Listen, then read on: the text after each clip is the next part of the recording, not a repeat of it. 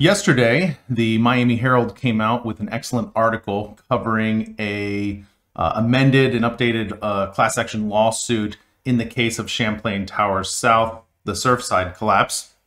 And this lawsuit is made on behalf of the owners and the survivors of the collapse, and they are suing multiple parties as would be anticipated. And so while the article is very, very good and you should read it, I highly recommend that. I know a lot of you guys who watch this channel want deeper dives and to kind of learn a little bit more. So I went ahead and read the lawsuit. It's myself, at least enough to cover the first party, the first group of parties that I think I want to talk about in this video and that we're going to focus on. But mainly, the claim centers around four groups or parties that they are suing, and the first one is the developers of the neighboring building, 87 Park.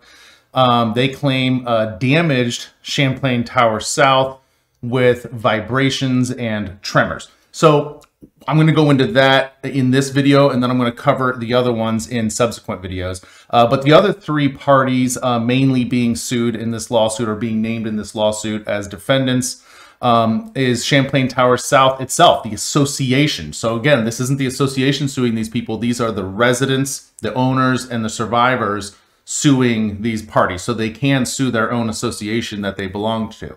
So they're suing the association for failure to fix the building in a timely manner. They're also suing the engineering firm that was consulting with them from 2018 until the collapse, which was Morabito.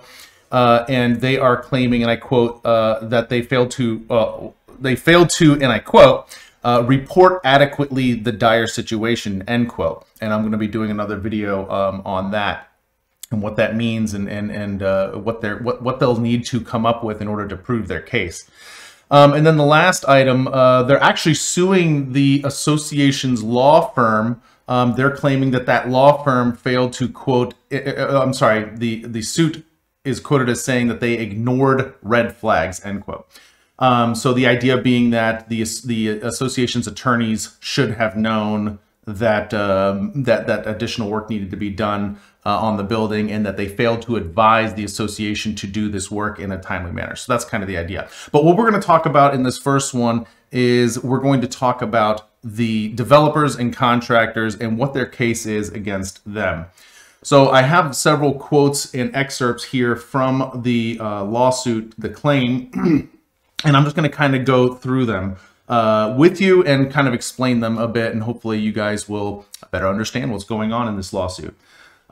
First, the developers of 87 Park improperly obtained the right to build higher and larger than originally entitled, including by buying a public street just a few feet from CTS, so CTS is short for Champlain Towers South, just a few feet from CTS's foundation. Then they undertook destructive excavation and site work dangerously close to CTS, sloped their project so that water poured into CTS, and corroded its structural supports, and drove sheet piles 40 feet into the ground, causing tremors and vibrations at such high levels that they cracked tiles and walls at CTS and shook the structure. So part of what they're going to have to do, they're going to do this in court, but part of what they need to produce now is some sort of justification for this claim, which they do provide in their in the claim, and which I'm going to go through some of those items, at least the highlights, the ones that I think are their probably stronger arguments. The first being, which is a little strange, and you'll see why. The first being is that they point out these four columns in the parking garage. Now, this graphic is from their lawsuit, so the resolution's kind of low, but most of you guys who have been following are relatively familiar with this foundation plan. You know, here is the ramp location, and then these are the two columns here that you can see in that video excerpt that we've all looked at several times, and I'll show you an image of that in a minute. All right. So what they're claiming is that they're saying that it's a two-part claim. So in order to claim that the developers of 87 Park damaged their building with the vibrations, you kind of have to make the argument that your building was sound to begin with, right? to an extent. I mean, there's a little bit of a gray area to play in there, but for the most part, you got to kind of say, hey, our building was sound before you came and damaged it, right? So that's what the first part is here that I highlighted in yellow. It says, these columns were designed, configured, and built so that not only would each column resist its own allocation of forces exerted by and against the CTS structure, but each would also work in tandem with the overall structural system surrounding it that combined to resist forces exerted by and against the CTS structure. So this is a bunch of legalese that basically says, hey, look at these 4 columns. These things were designed to hold up the building, and they've been holding up the building for 40 years. And so they were fine to do their job, right? So then the second part of their argument in this paragraph is, in green here, it says, tragically, construction at 87 Park irreversibly damaged key structural elements, including the pool deck and support columns. Once these elements failed, the tower was incapable of standing. So they're sort of arguing that, what it sounds like to me is that the vibration and tremors from the construction at 87 Park was sort of the straw that broke the camel's back, but there's some timeline issues here with that, right? Champlain Towers South didn't fall until 2021, and you've got construction ending at 87 Park, I believe, in 2019, if I recall correctly. We're all very familiar with this video still from prior to the collapse. This is, again, taken from the filing. It's from the claim. This is not my image. This is nothing I've done. I want to show you how the attorneys are presenting their argument. So the attorneys are looking, and they've highlighted the 2 columns that we've all seen in this video, and then they're circling the column. They're claiming column M11-1 is missing. That's what they're claiming is missing based on this video. Now, I know Jeff Ostroff on his YouTube channel has, you know, deep dove into this, and he believes that column is missing from there as well. I'm not against the idea that the column's missing in this image, but I don't feel like there's sufficient evidence, video evidence. There's a couple reasons for this. I really dug into this a while back when I was going to do a video, and then I decided to scrap the idea. But I was looking at where the lights are positioned inside the garage and where they cast light onto. So there was sufficient light source on this column and this column in my analysis, but given that this ceiling area here had collapsed just beyond this column, the light source would also be gone. So there would not necessarily be a light source on the ceiling here to cast light onto this column. So again, I'm not saying that the column's there, but it's very difficult based on what I know with the lack of lighting that that we may just not be able to see that column. So I'll just leave that as that. But they, in the lawsuit, are making the claim that the column is missing. That's unquestionable as to what they're claiming as far as this image is concerned. And then in this image, they're pointing at M13-1, is saying, you know, showing that it's still standing. And it's sort of strange because it's like sort of like the argument is, see, look, you know, column M11.1 is missing, but I mean, it's also buried by the building. So I'm not really sure what kind of argument they're trying to make with this imagery, but I wanted to include it to kind of show you a little bit of where their mindset is at. They are definitely claiming that this column M11.1 is missing. Okay. So the evidence that they produce in this, which was more significant than I expected before I saw this lawsuit and read through it. So I want to kind of go through this. One of the key players that I'm going to mention that you ought to know is NV5. NV5 is the geotechnical engineering firm that was on the project for 87 Park, and they were the ones advising and the developer and the contractor for the construction of that building. Now, in one of their early documents, they state this, which is that the vibrations produced by the operation of the compactor should be monitored for potential adverse effect on adjacent existing structures, pavements, and utilities. If nearby structures will be affected by the vibration of the compactor, the compaction procedure may require modification as approved by NV5. So this is sort of obviously pre-construction, and they're warning that, hey, you know, the system that you chose is going to cause vibrations, and these vibrations need to be monitored to see if they adversely affect neighboring buildings. Now, the interesting thing was that NV5 actually gave the developer several different options of foundations that they could pick for this building. And one of the options is called a sheet pile system. All right, and for each of these options, NV5 gave advantages and disadvantages. So what they're trying to do what a good engineering firm would normally do, and they're trying to educate the consumer, which is their client, the developer, on all of the facts of the case, and then let them choose what they want to do. In this case, they list some of the disadvantages of the sheet pile system as being sheets installed by vibratory driving can cause damaging vibrations to adjacent properties and structures. So this goes back kind of to that previous statement. That previous statement was written after the developer had already picked the sheet pile system. Now, the argument in the lawsuit is that the reason why the developer picked the sheet pile system, despite the disadvantage that it could damage nearby buildings, was that it was the cheapest option. Now, I'm not saying it's the cheapest option. I'm just saying that's what the lawsuit alleges is the reason why they chose this system. It's fast. People are also familiar with it, but it is the cheaper of all the options that NV5 gave them.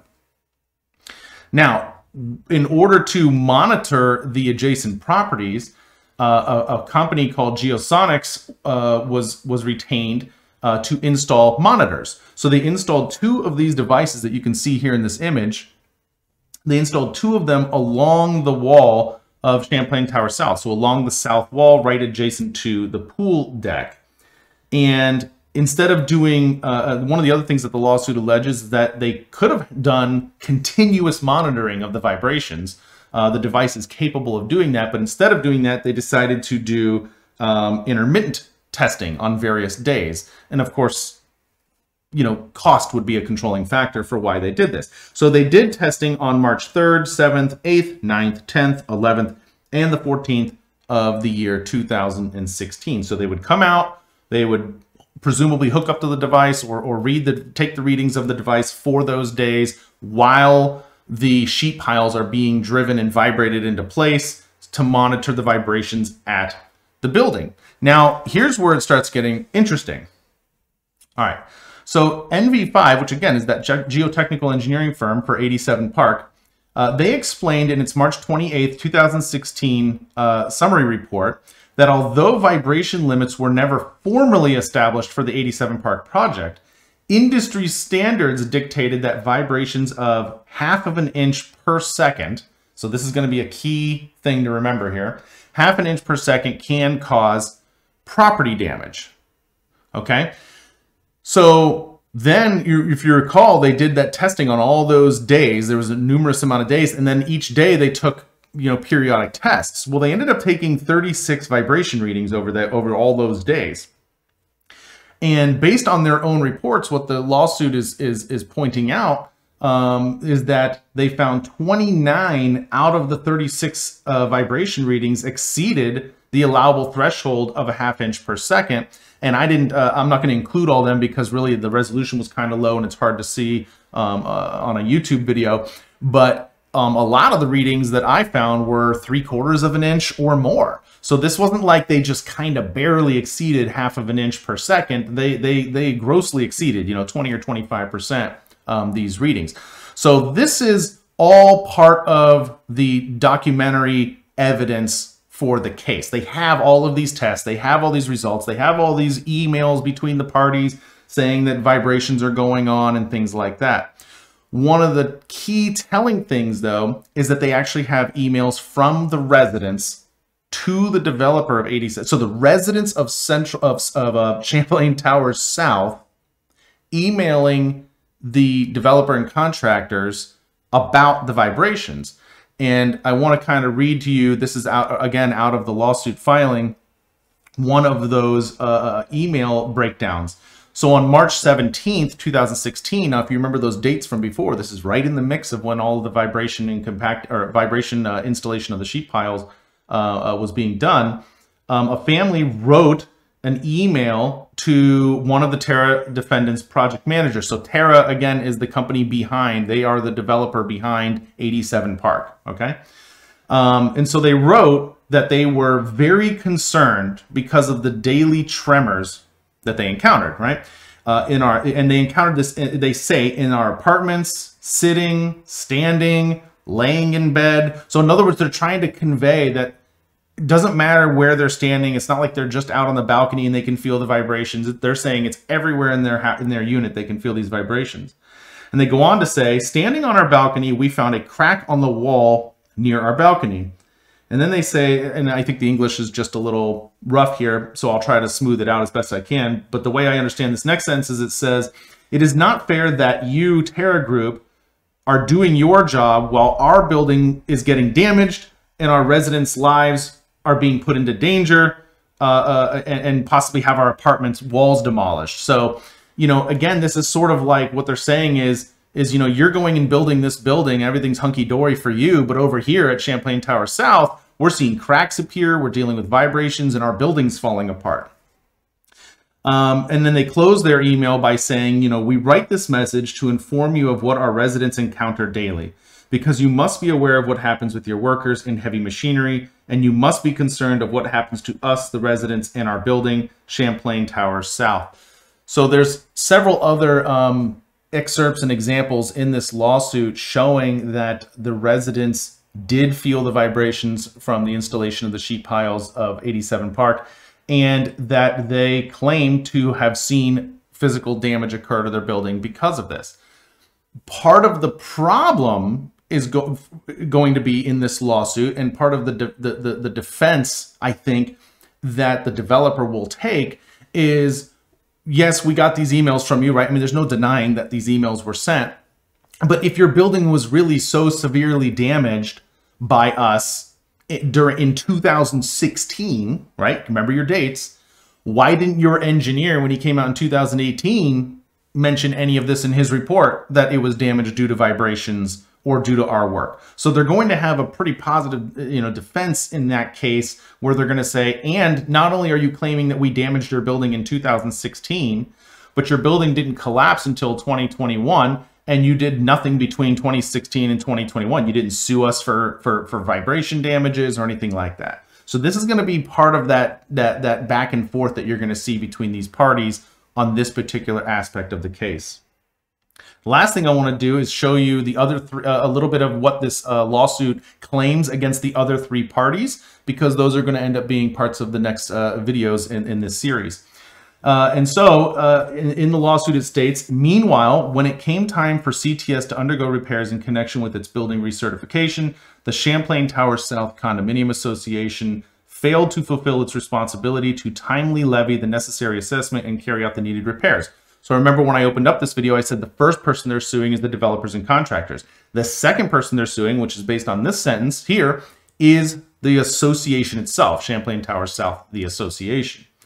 The third party that they are suing is the engineer. So the in this case would be Morabito and Associates. So, and they state that, and I quote, the engineer hired by the association to investigate the structure failed to report adequately on the dire situation. So there's a lot to unpackage there, and I'm going to do that in a future video. The fourth entity that they're suing, which I was actually a little bit surprised about, I don't know why, but usually in lawsuits, it's like a shotgun approach. You try to sue everybody, right? But the last one, and I'll read it right from the lawsuit. It says, and the experienced law firm hired to represent the association, on whom the board of directors relied for advice and counsel, ignored red flags indifferent to the obvious danger facing residents. Now, I haven't gotten far enough into this 169-page document to see what is the documentary evidence that the law firm ignored blatant red flags and failed to inform or instruct or advise their client to do these repairs in a more timely fashion. But that will be interesting too. If I find anything really fascinating there, I'll definitely make sure I do another video on that. In closing, they state that the collapse was entirely preventable. I think that is, I mean, the reality is like, sure, I mean, the building could have been built correctly. the building could have been maintained in a timely fashion. There's also, the building could have not undergone vibrations. There's all sorts of contributing factors. Remember, from day one, I've always used the term contributing factors. And the reason why is because when it comes down to these lawsuits, you notice they didn't just sue one entity for knocking down their building or for causing the building to collapse. They're suing multiple entities for multiple things. And these are all contributing factors. And so what's going to happen is they're going to have to figure out and assign damages. Okay, well, 20% of the lawsuit should be paid by you. 50% of the lawsuit should be paid by you, and so on. But they're claiming is that it was entirely preventable. I mean, the reality is, yes, every collapse is preventable. But the point really here is, what evidence do they have that some person or some entity along the road could have themselves prevented it and didn't? That's going to be the key question for this case. Well, I hope you enjoyed this video. I look forward to going through this claim, this lawsuit further, and producing some more videos on the other subjects that are being sued. Let me know what you think in the comments section. Thanks.